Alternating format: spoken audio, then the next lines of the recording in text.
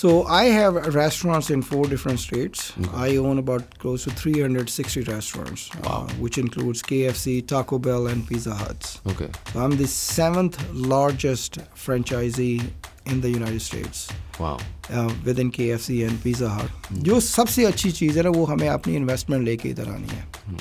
اگر ہم اپنی انویسٹمنٹ لے کے ادھر آتے ہیں, یہاں پہ اگر سسٹم اس طرح کا بن جاتا ہے کہ ہماری انویسٹمنٹ سیکیور ہے, sky is the limit. People are dying to invest in Pakistan. Why? جو ملک کی محبت ہے نا ان کو, وہ ہے کہ ہم جو ہے نا پیسہ ادھر لے کے جائیں. دیکھیں, اگر پاکستان کا سسٹم سیٹ کرنا ہے تو ہمیں اپنا ریئل اسٹیٹ کا سسٹم سب سے پہلے سیٹ کرنا ہے. 2 ہی چیزیں ہیں آپ کے کام کروانے کے لیے, یا تو آپ کے کنیکشنز ہوں تو یا آپ پیسے دیں. یہ چیزیں نہیں ہونی چاہیے نا. یہ چیزیں جو ہے نا جو اوورسیز پاکستانیز ہیں ان کو ڈراتی ہیں, ان کو بھگا دیتی ہیں.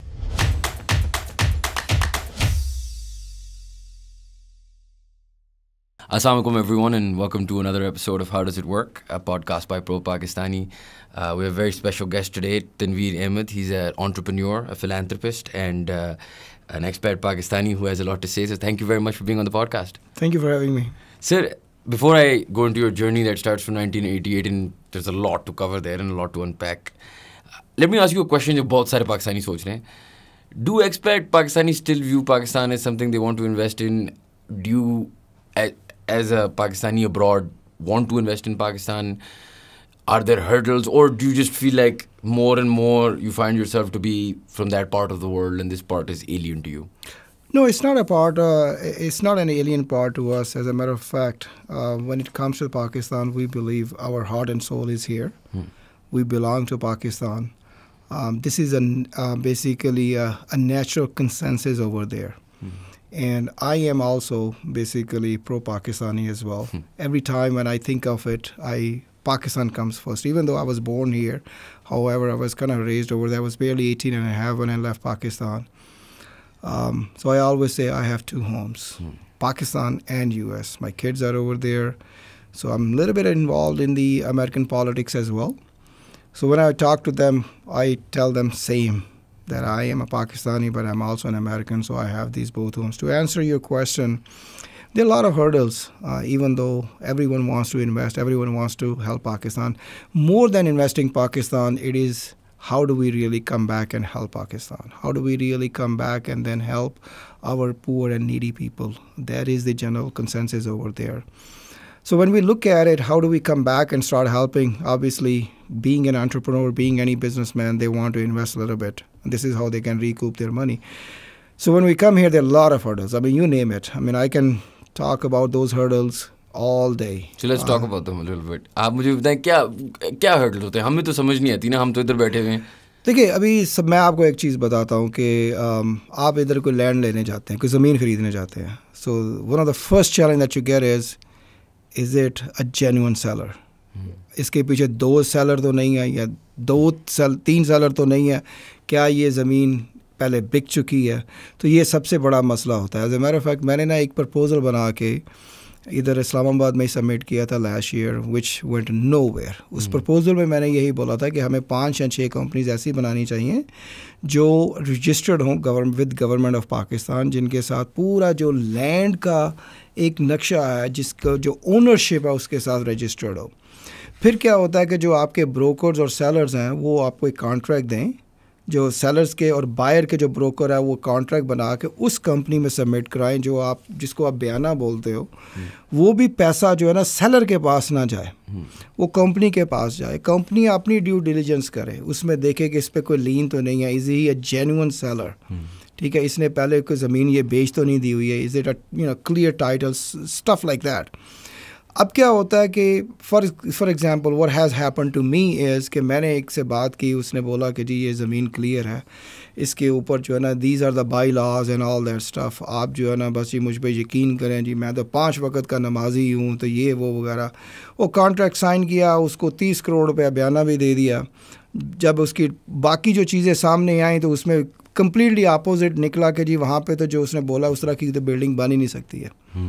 ٹھیک ہے, تو اب جب اس کے بولا کہ سر یہ تو آپ نے بولا, تو اس نے بولا نہیں جی آپ مجھے بتائیں, میرے ساتھ کام کریں, باقی پیسے ہیں وہ بھی دیں, ہم اس کو بعد میں جو ہے نا آرام سے اس کا پروسیس چلتا رہے گا, آپ مجھ پہ چھوڑیں, میں آپ کو کروا کے دوں گا. یار کس کے پاس ٹائم ہے ادھر 1.5-2 سال جو دھکے کھاتے رہو, ٹھیک ہے. جب اس کو پیسے کی واپس ڈیمانڈ کی, اس نے 5 کروڑ دے دیا, 25 کروڑ ابھی بھی پھنسا ہوا ہے. اس کا ایٹیچیوڈ یہ ہے جا بھی جو کرنا کر لے. تو جب اس طرح کے واقعات ہمارے اوورسیز پاکستانیز کے ساتھ ہوتے ہیں تو پھر جو ہے نا وہ دل گھبراتا ہے کہ یار اگلا جو ہے نا اسٹیپ آیا لیا جائے کہ نہ لیا جائے. ٹھیک ہے, پاکستان ایک جنگل کی طرح ہے نا, مطلب there's no rules. میرا خیال ہے جنگل سے بھی نا یہ بدتر ہو چکا ہے. I'm sorry to say that. میں آپ کو ایک اور ایگزامپل دیتا ہوں. گھر لیا میں نے, اب آپ لینٹر ڈالا ہوا ہے, اتنا بڑا گھر لیا آپ نے, لینٹر میں مٹی کون ڈالتا ہے؟ کوئی چیک اینڈ بیلنسز نہیں ہے. ٹھیک ہے, کوئی بھی اتھارٹی ہے, چاہے وہ اگر آپ دیکھا جائے تو D H A is probably one society کی جس میں تھوڑی سی نا ریگولیشنز فالو ہو رہی ہیں. باقی سوسائٹی میں تو جو ہے نا اللہ ہی وارث ہے. تو اگر آپ دیکھیں تو یہ چیزیں نہیں ہونی چاہیے نا. یہ چیزیں جو ہے نا جو اوورسیز پاکستانیز ہیں ان کو ڈراتی ہیں, ان کو بھگا دیتی ہیں کہ نہیں بھائی ادھر نہیں آؤ. یہ تو ایک جنگل سے بھی بدتر بن چکا ہے نا. I mean we have gone like a billion years. And how long have you been away since 19... میں 88 سے باہر ہوں. 88 سے امریکہ میں. And you've been obviously in touch with Pakistan throughout. آپ کو یہ لگ رہا ہے کہ سچویشن 88 اور آج میں کتنی بری ہو چکی ہے, یا اس زمانے میں اتنی ہی بری تھی؟ It's always been the same. نہیں, 88 میں آپ کو صحیح بتاؤں گا کہ میرا جن چیزوں کا ابھی ایکسپیرینس ہو رہا ہے وہ اتنا ایکسپیرینس نہیں ہوا تھا ان دنوں میں, کیونکہ نہ تو ایک دن فائنینشیل سچویشن تھی, نہ اس لیول پہ تھے کہ کچھ کر سکے. تو میں اس چیز پہ کوئی بات نہیں کر سکتا. ہاں, جو سننے میں آیا وہ چیزیں جو ہے نا they have gone worst for last few years. اور آپ نے بتایا کہ آپ کی ایک ریلیشن شپ ہے امریکہ میں with certain congressmen etc. How are we viewed by Americans, especially in politics in the US? دیکھیے, کسی بھی کنٹری میں جو ان کے ریپرزنٹیٹیوز ہوتے ہیں آپ کے کنٹری میں, لائک امبیسڈرز ہیں, آپ کے کونسلر جنرلز ہیں, وہ آپ کے ملک کی پوری عکاسی ان کو بتا دیتے ہیں. ہم ہمارا کام یہ ہوتا ہے کہ اس امیج کو ری بلڈ کرنا. دیکھیے یہاں پہ یو ایس کے امبیسڈرز بھی ہیں, کونسلر جنرلز بھی ہیں, لاہور میں بھی ہے, پشاور میں بھی ہے, کراچی میں بھی ہے. تو جو ساری ہمارے ملک کی جو سچویشن ہوتی ہے نا, یہ فیڈ ہوتی ہے اس طریقے سے. ہمارا کام یہ ہوتا ہے کہ جب ہم ان سے ملتے ہیں ان کو تھوڑی تھوڑی چیزیں سمجھاتے رہتے ہیں, تھوڑی چیزیں اچھی بتانے کی کوشش کرتے ہیں. فار ایگزامپل جس طریقے سے جب پاکستان میں فلڈ آیا تھا, تو جیسے ہی وہ فلڈ ادھر آیا تو میری کوشش یہی رہی تھی پرسنلی کہ پاکستان کے لیے کچھ نہ کچھ جو ہے نا وہ ہیلپ ہو سکے. سو I was actually in Pakistan during that time. So I ended up calling the Congress women who is also the chair person of our cocks. تو جب میری ان سے بات ہوئی, I kind of made Hare aware of the situation. Then I was asked to come back to US right away. I went back. Then we had a press conference over there and then ended up announcing that US is releasing $30 million in aid. Okay. جب انہوں نے $30 million کی add کی تھی تو I being a Pakistani, like I said earlier, my heart and soul is here. تو میں نے $30 million کا اناؤنس کیا تھا, جو کہ پاکستان میں وہ سارا کیا, کئی گھر بنا کے دیے ہیں.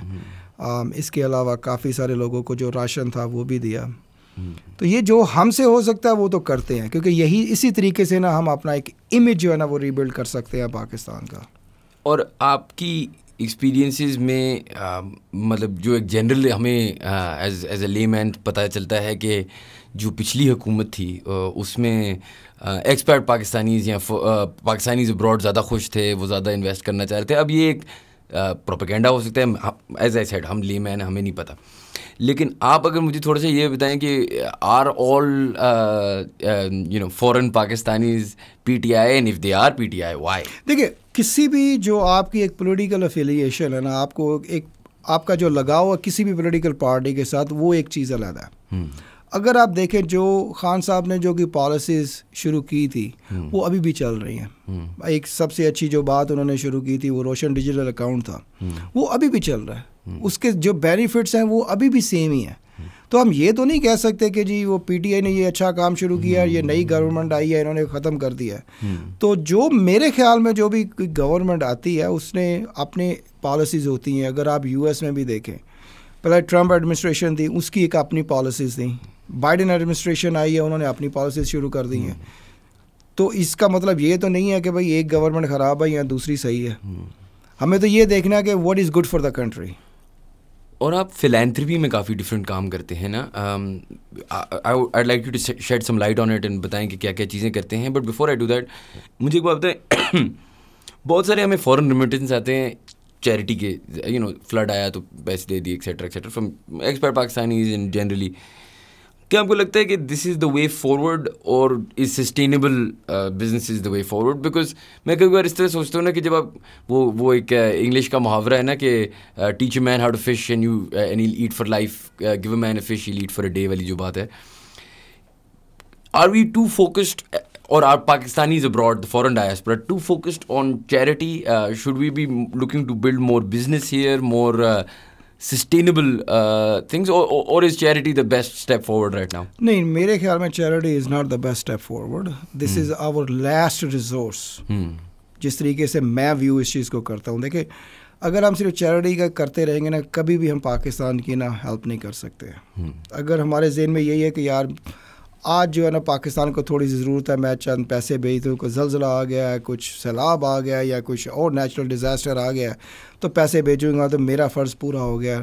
I don't think this is a right way to do it. جو سب سے اچھی چیز ہے نا, وہ ہمیں اپنی انویسٹمنٹ لے کے ادھر آنی ہے. اگر ہم اپنی انویسٹمنٹ لے کے ادھر آتے ہیں, یہاں پہ اگر سسٹم اس طرح کا بن جاتا ہے کہ ہماری انویسٹمنٹ سیکیور ہے, اسکائی از دا لمٹ. اس کے علاوہ میں نے کافی سارے لوگوں کو دیکھا ہے جو کہ آئی ٹی پاکستان میں لے کے آ رہے ہیں, جو اور بزنسز پاکستان میں لے کے آ رہے ہیں. دیکھیں کوئی بھی چیز ہے, اگر آپ نے اس کو سسٹین کرنا ہے تو سسٹینیبلٹی کا ایک ہی فارمولا ہے کہ آپ کی جو ہے نا ایک انفلو آتا رہے.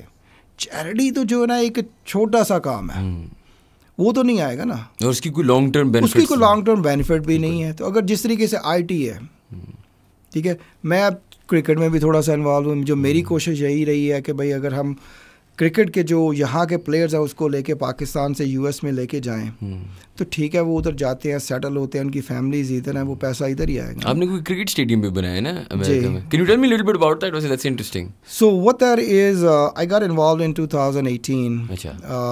So as you know that IPL is one of the largest league in the world, followed by PSL, which is the second largest league in the world. So we are predicting the US league will be a number one league in the world, if not a number one, it will be number two for sure after IPL. سعودی میں بھی ایک league شروع ہو رہی ہے نا, ادھر بھی بڑا پیسہ لگا رہے ہیں apparently. Right now it is just a speculation. We'll see. I mean, I believe on actions speak louder than words. Makes sense. Otherwise بڑوں نے بولا جی ہم ساؤتھ افریقہ نے بھی بولا تھا ہم یہ کریں گے وہ کریں گے, کیا ہوا؟ They went down. بنگلہ دیش نے بھی شروع کی تھی but it did not take off. جس طریقے سے اگر دیکھا جائے تو جو دوسری لیگ شروع ہوئی تھی دنیا میں وہ CPL تھی, کریبین پریمیئر لیگ, لیکن اس کی بھی کوئی ویلیو اتنی نہیں بن سکی ہے ایون آفٹر 10 years. پاکستان نے جو شروع کیا 8 سالوں میں ایک بڑا نام بنایا. تو US میں ہم جو ہے نا اس سال 13 جولائی کو لانچ کرنے جا رہے ہیں. So we have 6 teams to start with, and then followed by another 4 teams will come into the picture in next 4 to 5 years. Achha, and you run this league? This is so I'm on the board. Okay. And I also have one team. Achha, kaun si team hai abhi? Abhi Texas ki team hai. Achha. So I'm a co-owner of Texas team currently. However, I do have a first right of refusal. When we expand from 6 to 8, I will exercise my first right of refusal to own 100%. The proud moment for me is there are 28 Indians, and I am the only Pakistani among them. On the board? On the board, as well as who owns the team. Otherwise, they're all Indians. So that's a little proud moment for me. And could we finally see Pakistanis and Indians playing in a league together? مطلب اس طرح کیونکہ بہت کم ہے, because PSL, IPL وہ جو ایک ہمارا unfortunate issues چلتے ہیں political. Could we see a team جس طرح I don't know Kohli and Babar, because America has the franchise capabilities and the monetary strength to be able to pull something like that off? No, I don't think so. Not in the near future right now. So currently the BCCI has not endorsed or given their NOC to any player who can play in the world. جو تھوڑی سی انہوں نے ایک گنجائش اس میں سے نکالی ہے کہ اسٹارٹنگ نیکسٹ ایئر جو ان کے under-23 کے پلیئرز ہیں وہ جا کے یو ایس میں کھیل سکتے ہیں. سو دس از the first step to the right direction. تو ہو سکتا ہے کہ اگلے 4 سال 5 سال میں تھوڑی سی وہ لینینسی دکھائیں تاکہ یو ایس میں وہ کھیلے جا کے. دیکھیے U S is bound to grow.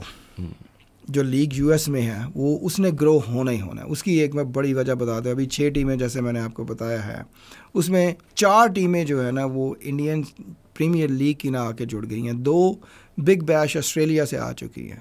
2018 سے میں پی ایس ایل کے کچھ اونرز کو کوشش کر رہا تھا کہ کسی طریقے سے نا ان کو میں یہ کنوے کر سکوں اپنا میسج کہ دیکھیں دس از دا فیوچر. اور وہ آئے نہیں سر, وہ ہماری انفارچونیٹلی تھنکنگ یہی ہے کہ بھائی شارٹ ٹرم تھنکنگ ہے نا, آج کی تھنکنگ ہے. بھائی ابھی آئے ہو ہمارے پاس تو بتاؤ ہمیں کیا لے کے آئے ہو, چلے جا رہے ہو تو ابھی بتاؤ کہ ہمیں دے کے کیا جا رہے ہو. تو unfortunately when you have this sort of a thinking, there is no way you can really prosper in the long run. And you mentioned that you sort of worked in philanthropy as well, na? So cricket کا تو آپ نے ابھی بتایا. Tell us a little bit about the charitable stuff you do. دیکھیے میری جو سب سے زیادہ کوشش ہے نا وہ ایجوکیشن پہ ہے اور ہیلتھ سیکٹر پہ ہے. اس کی کوئی وجہ؟ دیکھیے اگر ہمارا معاشرہ ایجوکیٹڈ ہوگا especially when it comes to the women تو ہمارا معاشرہ بڑھ سکے گا. ہمارے معاشرے میں وہ ایک شعور پیدا جو ہوگا نا وہ ایک ایجوکیشن ہی لا سکتی ہے. تو اسی چیز کو لے کے میری کوشش جو ہے نا وہ زیادہ تر فوکس میرا ایجوکیشن پہ ہی ہے. میں سیالکوٹ سے تعلق رکھتا ہوں. وہاں پہ ایک پرائمری اسکول کو پہلے اڈاپٹ کیا, اس کو ایک اچھے سے رینوویٹ کر کے اس کو مڈل اسکول میں کنورٹ کروایا.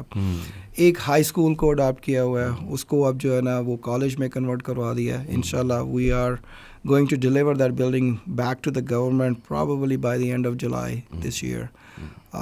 لیکن وہ سارا لڑکیوں کا ہی ہے. اچھا.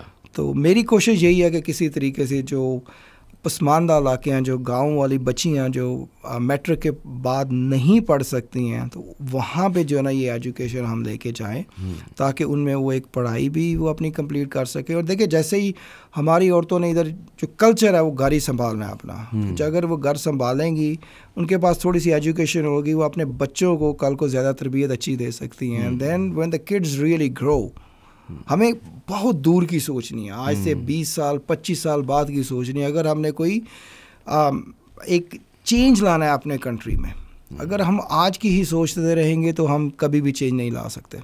بالکل نہیں. آئی تھنک بڑی اچھی بات ہے کیونکہ ویمن اسپیسیفکلی امپاورمنٹ سے یہ ہوتا ہے کہ آپ پورا خاندان امپاور کرتے ہیں نا, because obviously she will then have children and she will teach and she will have a sort of understanding of those key components. خیر سر, اب اس پہ چلتے ہیں کہ آپ نے کہا آپ سیالکوٹ سے ہیں. How does someone go from Sialkot to the US, build an empire? خاندانی پیسہ تھا نہیں تھا? Tell us your story. How does it happen? دیکھیے ہماری جو سچویشن تھی, فائنینشیل سچویشن اتنی زیادہ اچھی نہیں تھی. ہم 5 بھائی ہیں, thank God and God bless my mother, اور اللہ تعالیٰ میرے والد صاحب کو بھی زندگی دے. ان دونوں نے جو بھی محنت کی ہمیں ایک بہت اچھے اسکول میں پڑھایا. ان کا ایم یہی تھا کہ ان کی نا ایک اچھی ایجوکیشن ہو سکے. But unfortunately when I went to the college the circumstances were not in our fever. College Pakistan میں ہے؟ پاکستان میں. اچھا. سیالکوٹ میں ہی. تو سچویشن اس طرح کی تھی کہ وہ اتنی جو اپنی ایجوکیشن تھی وہ ہم نہیں کنٹینیو کر سکتے تھے. تو میرے لیے یہی تھا کہ یا تو میں اپنی ایجوکیشن کنٹینیو کروں, یا جو چھوٹے بھائی ہیں نا وہ بھی تھوڑا بہت پڑھ لیں. سو آئی ڈڈ and up sacrificing. But my mom did not satisfy. She didn't settle for less. She said, no, I really want you to do something in your life. تو میرے ماموں انگلینڈ میں ہوتے ہیں, انہوں نے میری ماں نے ان کو بولا. دین دس is how I ended up going to U S. تو یو ایس میں جا کے پھر ایک نئی اسٹرگل, نئی لائف, نیا کلچر. آپ انگلینڈ گئے یا یو ایس؟ ماموں انگلینڈ تھے, بٹ ماموں سیڈ ایکچولی کہ نا کہ U S has better opportunities. Perhaps that's where my destiny was, you know. And where did you go in the US شروع میں؟ So شروع میں بیسیکلی میں نیو یارک گیا. I didn't like it. ایک ہوتا ہے کہ اپنا ایک ویژن ہوتا ہے آپ کا نا, چاہے وہ آپ جتنی بھی چھوٹی ایج میں بھی ہوں.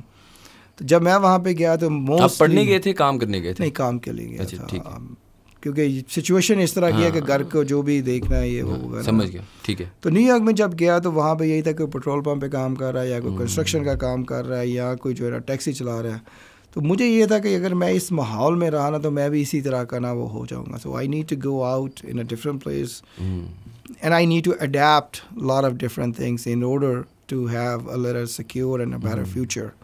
So that is the reason I ended up going to California, and then I started my career again in a fast food. تو وہاں سے ایک جرنی شروع ہوئی. Within 2 years I was promoted to the area manager. کون سا restaurant تھا وہ؟ جیک ان دا باکس تھا. ٹھیک ہے. اس کے بعد میں نے KFC جوائن کیا. So KFC I was given the human resource position for the entire Northern California. So that was a big take off for me. 96 میں پھر میں نے KFC کو خیر آباد کہا. اس کے بعد ایک کوریئر کمپنی کو جوائن کر لیا جس طرح کہ یہاں پہ TCS ہے. سو وی were actually working with the all the banks. جو بینکس میں جو چیک موومنٹس تھی وہ ساری کرتے تھے. سو one day just a crazy idea came to me کہ وہاں پہ جو 5 دنوں کی جو پروسیسنگ ہے ہم اس کو کس طریقے سے 2 دن یا ایونچولی 1 دن کے لیے لے کے آ سکتے ہیں. سو مائی آئیڈیا ورکڈ. وہ پریزنٹ کیا and then I ended up opening up my own company, and this is how I really took off my career. Achha, what was your company focused on? Basically ہماری جو company تھی وہ focus یہی تھا کہ جو banking industry ہے اس کو ہم نے ایک ایسا پلان دے دیا کہ جو 5 دن کی ان کی پروسیسنگ تھی وہ 1 دن میں سورٹ آف آٹومیشن کر دی. سورٹ نہیں آٹومیشن نہیں, ان کو سروسز پرووائڈ اس طریقے سے کر دی کہ جو وہ 8 گھنٹے کی جو سروس لیتے تھے میں نے ان کو 24 گھنٹے کی نا سروس پرووائڈ کر دی. Like 24 hours a day, 7 days a week, 365 days کی جو سروس ان کو پرووائڈ کی. It truly helped them to bring that processing from 5 days to 1 day. تو جو ایسٹ اور ویسٹ کوسٹ کی پروسیسنگ ہوتی تھی it used to take about 21 to 27 days, which came down to 5 days. Wow. تو اس طریقے سے وہ میری ایک کمپنی نے ایک دم ٹیک آف کیا. So with in like 3 years I was expanded into 6 different states. اچھا. 6 اسٹیٹس کا مطلب بیسیکلی آپ 6 کنٹریز میں ایکسپینڈ کر گئے. 9/11 ہوا, ایک دم ہر چیز دوبارہ چینج ہو گئی. Bank started looking into imaging کہ بھائی ٹیکنالوجی آ چکی ہے جو کہ Pakistan. Does it matter that you're Pakistani in the US? Is there racial after 9/11 did you feel a difference? نہیں, میں نے تھوڑا سا جو آپ یہ نہیں کہہ سکتا کہ میں نے کوئی ڈفرینس اس میں دیکھا. If you are clean and clear, the beauty of America is they support you and they help you. But if you have done something wrong, اگر آپ نے وہاں پہ اپنے ہی کارنامے انجام دیے ہیں, کوئی چوری کی ہے یا کچھ الٹی سیدھی حرکتیں کی ہیں, آپ کا کوئی کرمنل ریکارڈ ہے, جو کہ پاکستان کے لوگوں نے اس وقت کافی چیزیں ایسی کی تھی کہ کریڈٹ کارڈز لے کے 2 3 نام رکھے ہوئے تھے. تو کریڈٹ کارڈز لے کے ان کو بیسیکلی کیش کروا کے وہ نام ختم کر دیا. So right after the 9/11 this is how they started investigating everybody. تو جن لوگوں نے یہ چیزیں کی ہوئی تھیں ان کو پھر جو تھا ان کو ٹربل تو آنی تھی. تو اللہ کا شکر تھا کہ میرا شروع سے ہی نا ایک پیٹرن تھا کہ بھائی اپنے آپ کو کلین رکھنا ہے, اپنا ریکارڈ کلین رکھو. دس is how you basically prosper. اسی لیے اس کو لینڈ آف اپرچونیٹی کہتے ہیں. لیکن لینڈ آف اپرچونیٹی کے ساتھ ساتھ اگر آپ کو اس میں آگے بڑھنا بھی ہے تو اپنے آپ کو بھی تھوڑا کلین تو رکھنا پڑے گا نا. Is it still the land of opportunity? I will say yes. مطلب اگر ایک پاکستانی ہے لوکنگ ٹو امیگریٹ, اب بہت ساری میں باتیں سننے میں آتی ہیں کہ جو اگلا 100 سال ہیں وہ ایشیا کے ہیں, یہ اس ریجن کے ہیں, جو بھی چائنا اینڈ سعودی ایکسیٹرا جو بھی ہے. Do you still feel like America will always remain the super power of the world? I will say کہ next 20 to 50 years I still see America being a superpower. In next 20 to 50 years I still see America is going to be the land of opportunity. دیکھیے کہیں پہ بھی آپ چلے جائیں, Europe میں چلے جائیں, امریکہ میں چلے جائیں, نیوزی لینڈ, آسٹریلیا, کہیں پہ بھی چلے جائیں, 2-3 چیزیں ہیں آپ کو. ایک تو محنت آپ کی ایمانداری, آپ کی ڈیڈیکیشن اور کمٹمنٹ جو ہے نا, یہ چیزیں آپ کو آگے لے کے چلتی ہیں. اگر آپ نے جو سوچنا شروع کر دیا کہ ہمیں صرف آج کا سوچنا ہے, شارٹ ٹرم تھنکنگ ہے, تو چاہے وہ پاکستان ہے چاہے وہ امریکہ, آپ کبھی کامیاب نہیں ہو سکتے ہیں. ٹھیک ہے, پاکستان میں یہ ہے کہ اگر آپ کی شارٹ ٹرم تھنکنگ ہے تو شروع میں آپ تھوڑے سے کامیابی آپ کو ملے گی, لیکن وہ آپ اس کو سسٹین نہیں کر سکتے ہیں. وہ ایک لانگ لاسٹنگ نہیں ہے. جو کہ امریکہ کا جو ماڈل ہے وہ یہی ہے کہ اگر آپ نے اس کو ایمانداری سے چل رہے ہیں, ایک کافی ساری چیزیں ہوتی ہیں کہ جب انسان کے پاس پیسہ آنا شروع ہوتا ہے تو وہ لالچ اور بڑھ جاتا ہے, ٹیکس ایویژن میں چلے جاتے ہیں. دس is how they and up getting کاٹ. تو جو ایک فیئر شیئر ہے یار, اگر وہ جو آپ کو مل رہا ہے اس کو آپ کما رہے ہیں اس کا دیں, جو گورنمنٹ نے سیٹ کیا ہوا ہے. میرا تو یہ ماننا ہے. دوسری میں جو ہے نا اپنے آپ کو اس طریقے سے بھی سمجھاتا ہوں, جو دوسروں کو بھی بولتا ہوں, میں نے کہاں سے شروع کیا تھا سفر اپنی زندگی کا اور آج کہاں پہ ہوں. ٹھیک ہے, تو میں اگر یہ سوچوں کہ اگر آج میرے پاس $100 ہے, شروع میں نے $1 سے کیا تھا, اب میں آگے $10 اگر ایکسٹرا کما رہا ہوں اور میرے جو کمپینین جو میرے ساتھی ہیں وہ ابھی بھی $1 کما رہے ہیں, تو میں $9 تو ایکسٹرا کما رہا ہوں نا. تو $9 میں اگر مجھے $5 ٹیکس دینا بھی پڑ رہا ہے تو $4 میرے پاس ایکسٹرا بچ ہی رہے ہیں نا. سو دس is how I look at things. I try to find an opportunity within an opportunity. And let's go back to your career. So آپ نے وہ business set up کی, you expanded to 6 states. What did you do next? تو اس کے بعد جب یہ automation کا آیا تھا تو میرے ذہن میں یہی تھا کہ یہ جو انڈسٹری ہے ایک دن ختم ہو جائے گی. سو the only other thing that I knew at that time was the fast food. تو جیسے کہ میں نے آپ سے پہلے ذکر کیا کہ KFC میں میری کافی اچھی پوزیشن تھی, تو I went back to KFC but in a different capacity that I wanted to be a franchise owner.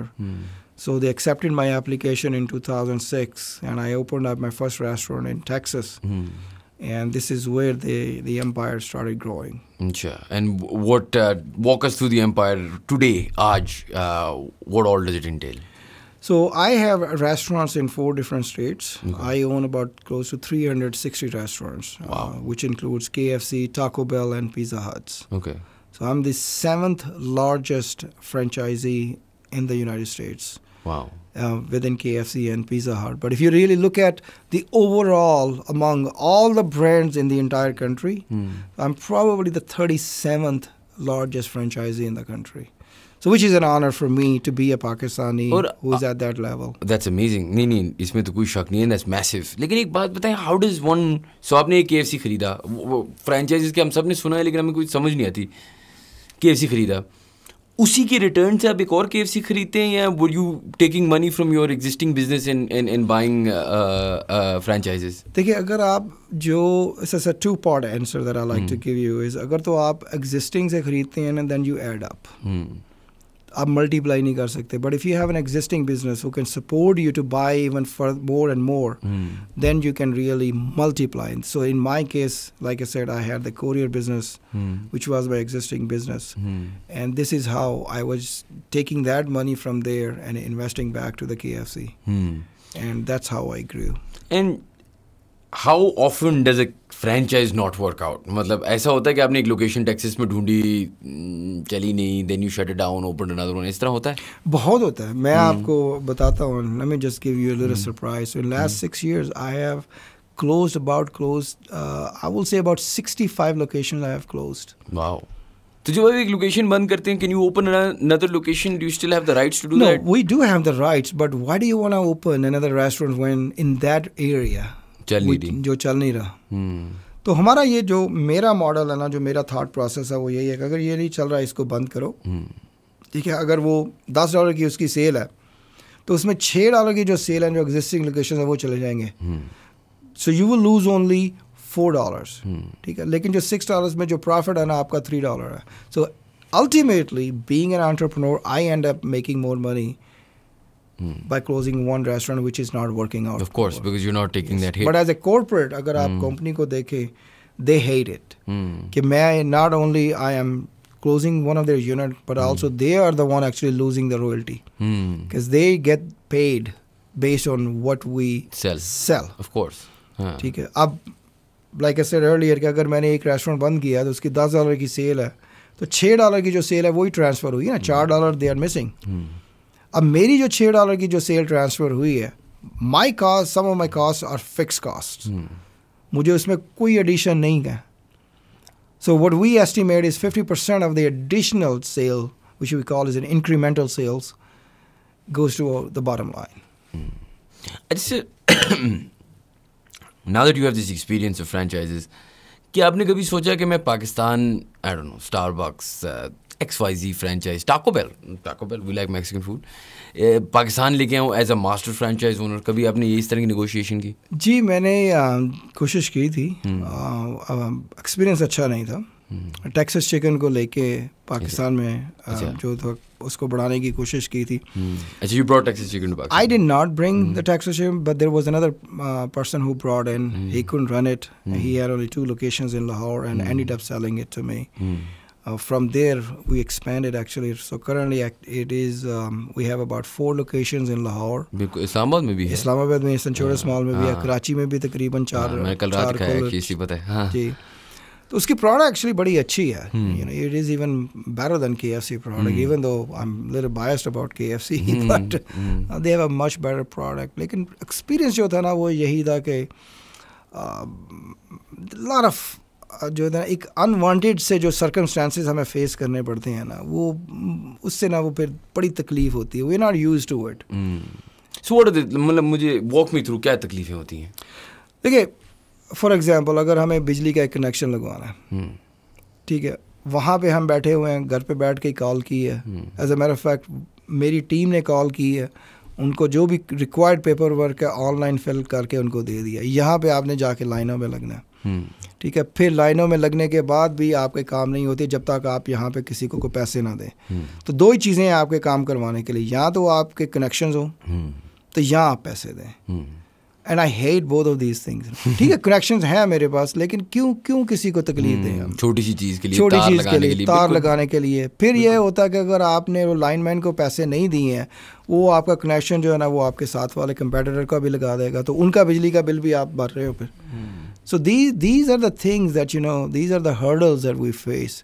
کوئی ہیلتھ ڈپارٹمنٹ والے آ گئے ہیں, نہیں جی آپ کو جی اونر کو ادھر ہونا پڑے گا. اب فار ایگزامپل میرے پاس 360 لوکیشنز ہیں, میں ہر جگہ تو نہیں جا سکتا, تو وہ سسٹم نہیں ہے. ٹھیک ہے, جو ایک آپ نے ایک ڈیزیگنیٹڈ پرسن رکھا ہوا ہے, if there is an issue he can appear there. Unfortunately this is the opposite in Pakistan. نہیں جی آپ اونر ہو, آپ ادھر آؤ. And do you think or do you feel like there's still potential to do more? آپ کیا continue کریں گے Texas chicken کے ساتھ؟ تو آپ کر رہے ہیں with other things or is this experience کے بعد آپ کہتے ہیں کہ یار چھوڑو یار؟ نہیں, میں نے we launched Texas Chicken back in 2017. So in 2019 I got out of it. I sold and I left. اچھا نہیں, اب وہ کہتے ہیں نا ہمت نہیں رہی ہے کہ اتنا جو ہے نا I lost a lot of money at that time too. پھر میں نے لینڈ کا ایک ایکسپیرینس کیا, اس میں کافی پیسے پھنسے ہوئے ہیں. تو یہ چیزیں جب تک ایک سسٹم سیٹ نہیں ہوتا, دیکھیں اگر پاکستان کا سسٹم سیٹ کرنا ہے تو ہمیں اپنا ریئل اسٹیٹ کا سسٹم سب سے پہلے سیٹ کرنا ہے تاکہ ہمیں باہر کی انویسٹمنٹ آ سکے. ہمیں کوئی پتہ ہی نہیں ہے کہ یہاں پہ جو ایک پراپرٹی ہم لے رہے ہیں یا کسی بھی جگہ انویسٹ کر رہے ہیں کہ آیا وہ ایک جینوئن پراپرٹی ہے, کیا ہم وہ ایک جینوئن سیلر سے خرید رہے ہیں, کیا اس پہ اوپر کوئی ٹیکس کی لین ہے کہ نہیں ہے. کئی دفعہ یہ بھی دیکھنے میں ہے, جو میرا ایک اور ایکسپیرینس بھی ہوا ہے, ایک جگہ لی ہے, اس پہ ہم نے پلازا بنایا ہے, کانٹریکٹر نے جی وہ 4 فلورز بنائے ہیں اور بول دیا اس نے سر یہ میں نے پوری اس کی پرمیشن لی تھی, یہ جس ٹائم جو اس کی اسٹیمپس لگی ہوئی ہیں, ہر چیز لگی ہوئی ہے. ٹھیک ہے, کانٹریکٹر اس نے بلڈنگ آپ کو ہینڈ اوور کر کے چلا گیا. کم ٹو فائنڈ آؤٹ کہ نہیں جی اس نے بنائے تو 4 فلور ہیں but technically he had the permission of 3. یہ تو بہت کامن ہے پاکستان میں. ٹھیک ہے, تو یہ چیزیں ڈسکریج کرتی ہیں نا کس طریقے سے اگر ہم آگے آ کے تو اس چیز کو ایکسپینڈ کر سکتے ہیں. تو پیسہ اگر پاکستان میں لے کے آنا ہے تو یہ سسٹم ہمیں سیٹ کرنا پڑے گا. And let me just tell you very openly, people are dying to invest in Pakistan. Why? دیکھیے ایک جو ملک کی محبت ہے نا ان کو, وہ ہے کہ ہم جو ہے نا پیسہ ادھر لے کے جائیں. میرا میں اپنی ایگزامپل دیتا ہوں. بچپن میرا ادھر گزرا, جوانی ادھر گئی, اب بڑھاپا آ رہا ہے, تو کوشش یہی ہوتی ہے کہ چلو یار اپنے ملک میں جا کے سیٹل ہو جائے. ٹھیک ہے, ایک جو اپنے ملک ارادہ ہے تو صحیح, اب دیکھیں جو اللہ کو منظور کہ بچوں کو, ٹھیک ہے ہم ایک جوانی میں تو نہیں ادھر لے کے آ سکے, لیکن کم از کم اپنا ایک جو زندگی کا ایک ریٹائرمنٹ کا جو ایک وقت ہے وہ اگر ہم پاکستان میں گزاریں تو وہ ایک انویسٹمنٹ لے کے ہی آئیں گے نا. گھر لینا ہے, گاڑیاں لینی ہیں, پھر ادھر کو 4 5 7 ملازم رکھنے ہیں, تو ایک انویسٹمنٹ ہی ہے. چاہے وہ ایک چھوٹے لیول پہ ہے چاہے آپ کے ایک بڑے لیول پہ. اور جب آپ ادھر آ جاتے ہیں تو اب پوری زندگی اگر آپ نے کام کیا تو آپ بیٹھے تو نہیں رہیں گے گھر پہ, کچھ نہ کچھ تو کریں گے. تو only thing that comes to your mind is کہ چلو یار ریئل اسٹیٹ میں دیکھ لیتے ہیں, کچھ ہم یہ کنسٹرکشن میں دیکھ لیتے ہیں. But why not do some thing, you know, میں یہی سوچتا ہوں کہ expert Pakistanis are also just looking to invest. I guess it's safe, it's been a good investment, تو سینس بنتی ہے اس کی بات. بٹ بہت ساری اور بھی تو انڈسٹریز ہیں جو جہاں پہ آپ لوگوں کے پیسے سے زیادہ آپ کے لوگوں کے ایکسپیرینسز کے فائدے ہوں نا. جس طرح میں نے آپ کو فرینچائز انڈسٹری کی بات کی, ٹیک انڈسٹری لے لیں, کسی بھی چیز کے لیے ہماری کون سی ایسی انڈسٹری ہے جو میچور ہے. دیر از سو much space for experts to come here and revolutionize the business. اصل میں مجھے یہ بھی لگتا ہے نا کہ انفارچونیٹلی یہ اسٹارٹ اپ انڈسٹری کے ساتھ ہوا, بہت سارے آئے, بہت سارے برن ہو, بہت سارے چلے گئے. دیکھیے جو بھی ہے آپ کی جو بھی انڈسٹری لے لیں, اسپیس ہے, I agree with you 100%. How ever there is know system. جب آپ کے پاس سسٹم نہیں ہے تو آپ اس کو لے کے آگے کیسے چلیں گے؟ سو unfortunately this is a dilemma for majority of the expats who wants to come back here, who wants to invest in Pakistan, but unfortunately due to the lack of the system here, وہ ایک burn out جب ہوتے ہیں نا, وہ ایک کہاوت ہے امریکہ میں نا کہ اگر آپ کا ایک بیڈ ایکسپیرینس ہے نا تو آپ 10 لوگوں کو بتاتے ہو, اگر آپ گڈ ایکسپیرینس ہے تو آپ سے 2 یا 3 کو صرف بتاتے ہو. بالکل. تو جب آپ 10 کو بتائیں گے نا تو میرا ماننا یہ وہ 10 جو ہے نا کم از کم 5 آگے کو بتائیں گے, تو 5 والے 2 کو تو لازمی بتائیں گے. سو we are not talking about 1 bad experience نا, we are talking about 17 bed experiences. ٹھیک ہے, تو اس چیز کو لے کے اب جو ہے نا کسی نے بول دیا کہ بھائی میرا ایکسپیرینس پاکستان میں یہ آ رہا ہے, تو اگلے بھی سوچیں گے یار میں نہیں جا رہا. ٹھیک ہے. پھر سب سے بڑی ہمارے جو ملک کی جو المی ہے نا وہ یہ ہے کہ ہماری جو ڈالر کی ڈی ویلیویشن ہے. ہمارے ہیوسٹن سے ایک صاحب ادھر آئے ہوئے ہیں, انہوں نے, میں اچھی اگزامپل دیتا ہوں آپ کو, کہ 2008 میں انہوں نے ایک گھر لیا 87 لاکھ روپے کا. اس وقت انہوں نے $125,000 انویسٹ کیا. لاسٹ ویک انہوں نے وہ گھر 2,35,00,000 کا بیچا ہے. اب 2,35,00,000 کو اگر آپ ڈالرز میں کنورٹ کریں گے تو وہ جو ہے نا $80,000 بن رہے ہیں, پلس اور مائنس فیو ڈالرز. ٹھیک ہے. تو ایک آدمی نے 15 سال انویسٹمنٹ کی ہے, 1,25,000 انویسٹ کیا ہے, اب اس کو 80,000 15 سال کے بعد مل رہا ہے. تو give me one good reason why would he come back and re invest مور. نہیں, آپ بالکل صحیح کہہ رہے ہیں, which is why I asked you کہ why do you guys keep coming back, right? I guess it's nationalism, it's patriotism. دیکھیں ایک آدمی جو برن آؤٹ ہو کے چلا جاتا ہے نا وہ نہیں واپس آتا. تو میری جو کوشش ہے نا وہ یہی ہے کہ پاکستان کا ایک ایسا امیج ری بلڈ کیا جائے کہ یہ جو باہر جا بھی چکے ہیں برن آؤٹ ہو کے نا ان کو بھی کنونس کیا جائے. لیکن اس چیز کو کرنے کے لیے نا میری کوشش یہی ہے کہ ہمیں سب کو مل جل کے کام کرنا ہے اور پاکستان کا جو ایک امیج ہے نا اس کو ری بلڈ کرنا ہے. بالکل. ایک آخری سوال, then I'll let you go, and thank you so much for being on the podcast. لیکن before we end, I just wanted to ask, اگر وہ 3-4 چیزیں ہیں جو پاکستان کو انٹرنلی بدلنی ہیں for the western world, what do you think they are? ایمانداری, education, پھر ایمانداری, پھر ایجوکیشن. Why these 2 things? دیکھیں جب تک ہم اپنے آپ سے ایماندار نہیں ہیں, if I'm not being honest with you, how can I be honest to my society? How can I be honest to my culture? How can I be honest to my country? تو ہمارے لیے نا وہ ایک جو ایمانداری ہے نا وہ بہت ضروری ہے. اس ایمانداری کو آگے لے کے جانے کے لیے اس کا شعور پیدا کرنے کے لیے ہمیں ایجوکیشن ضروری ہے. تو جو ہمیں اپنا ایجوکیشن کا سسٹم جو ہے نا وہ صحیح کرنا ہے. So that's where I want to leave today's podcast with 2 things. Honesty and education are going to be the 2 pillars if we want to develop Pakistan in the very near future. Inshallah. And I think that's a great place to start. Khair, thank you so much for being on the podcast. There was a lot we learned today. Thank you guys for watching. If you like our content, please do subscribe to our channel and we'll see you for the next podcast.